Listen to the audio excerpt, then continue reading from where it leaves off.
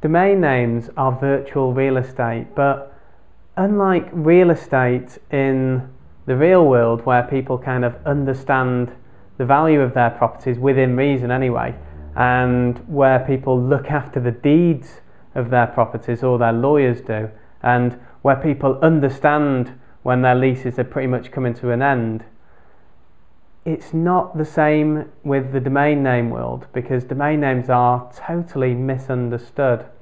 Now, understanding the full life cycle of a domain name plays a major role in spotting opportunities where others don't.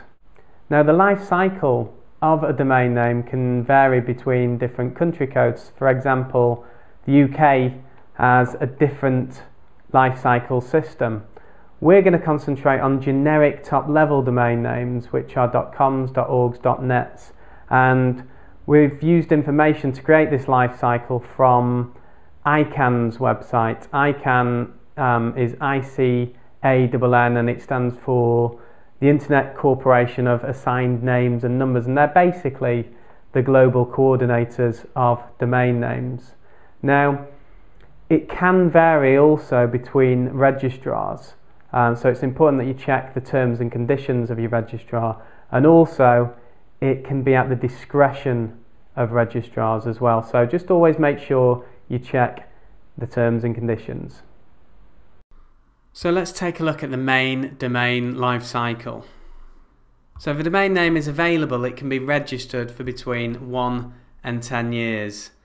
And then if it's not re-registered at the end of this period, it hits what's known as its expired phase. Now, if the registered owner keeps the contact details up to date with the registrar, then the registrar will usually bombard them with loads of emails before this happens, just letting them know that there's a kind of expiration around the corner and they need to renew the domain or transfer it. And it doesn't necessarily mean that the registrant loses the domain at this point, because most registrars will allow it to go into what's known as auto-renew grace period, which means for the next 45 days you can still renew it and you can still transfer it if you'd like to.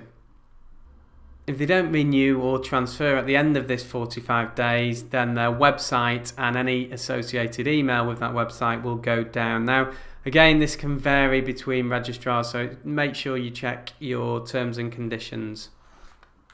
It'll then move into what's known as its redemption grace period for the next 30 days, which means some registrars will allow you to redeem the domain name, but it will usually cost you quite a bit more to do so. If it's not renewed by the end of these 30 days, then the registrant will lose the actual domain name, and then it'll hit its pending delete stage for the next 5 days, where it kind of sits in no man's land really, where no one can get their hands on it. And then at the end of this period, it becomes available again. Now, there's opportunities to acquire or backorder domain names throughout this whole life cycle, and the main areas are new domains, aged domains, deleting domains, and deleted domains.